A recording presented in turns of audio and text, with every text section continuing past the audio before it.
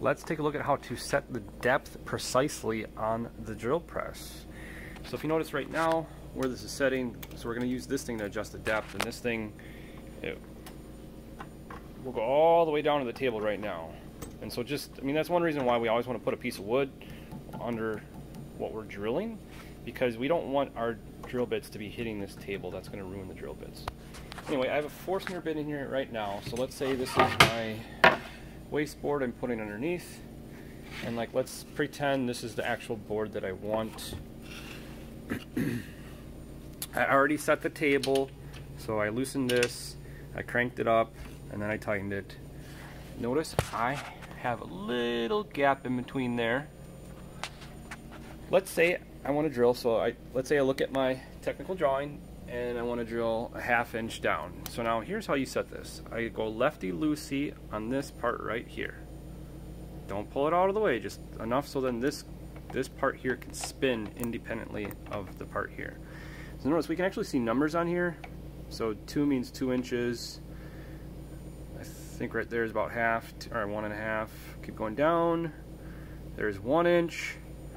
So I could go all the way to 0.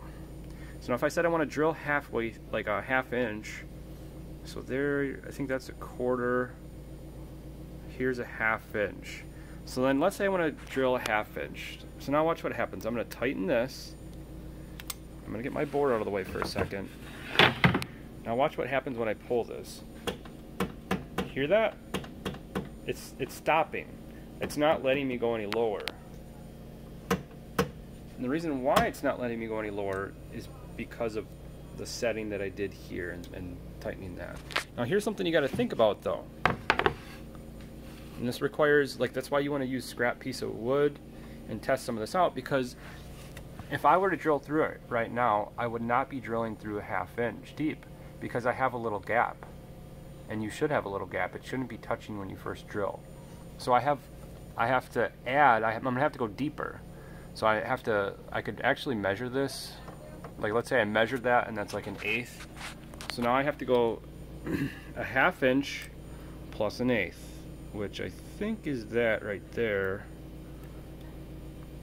So then what I would do is I'd practice drilling in a scrap piece of wood, and then what I'd actually do is, if I could fit a metal ruler, not a tape measure, use a metal ruler, I could fit a metal ruler in there and measure the depth and make sure that I'm precise on my scrap piece of wood before I actually drill through my good piece of wood. So that's how you do it. That's how you set the depth using this. Overall, pretty easy. Like I said, practice drilling in a scrap piece of wood to get your depth set correctly before you drill in your official.